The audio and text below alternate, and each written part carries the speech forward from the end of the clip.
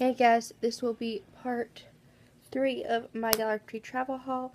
Let's get right into it. This will be a Dollar Tree and Big Lots haul. So let's get into it.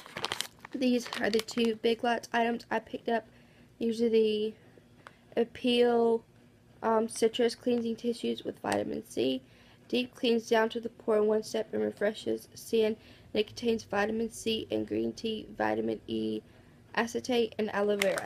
So I picked the citrus ones up, and I also picked up the cucumber ones, and these are this is the one for all skin types. Cleans down to the pore and refreshes. Cucumber extract, green tea, vitamin E, acetate, and aloe vera. So I picked the cucumber ones up also. Also picked up some more lip products. I picked a couple of the Vicious Varnish High Shine Lip Stains. They looked kind of old in the package like they were, but I've been pumping them every so often to make them mix together again. That's what I'm doing now to show you guys. This is a Vicious Varnish High Shine Lip Stain in the color Street Queen. I don't know if you guys can see that, but I'm trying. Another one in Giving Realness. And I got two of these ones, and this one's in the color Bolivinia, so I picked two of those up. Another Wet n Wild Fergie Collection item I picked up was this lipstick, and I picked it up in the color 34385 Cray Cray. Also picked up two of these Milani Crystal lip glosses. And I picked up four of these e.l.f. lip balm tints in the color Nude. I don't know if you guys can see that.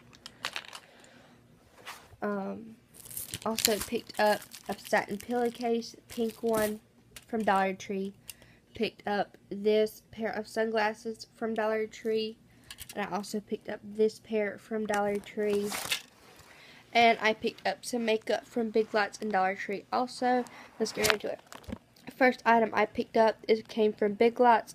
It's the CoverGirl Nature Luxe Luxury Touched by Nature Liquid Silk Foundation. It's in the color 335. And the rest of the items came from Dollar Tree. So I picked three of these LA Color pressed powders in the color Nude. Picked three of those up. Picked up two of these Around the Clock Wet n Wild Fergie Center Stage Collection blushes, and this was in the color Brush with Danger, so I picked two of these up. Picked up three of these LA Color Bold Lash mascaras.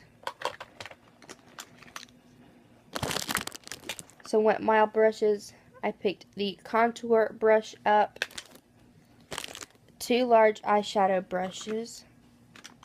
And two small eyeshadow brushes. Sorry if they're a little bit dirty, guys. I have been using these. I picked up this eyelash curler by Sassy and Chic. It was a blue one. Picked up some Milani eyeshadows. Almost have the whole collection. Trying to find the other ones.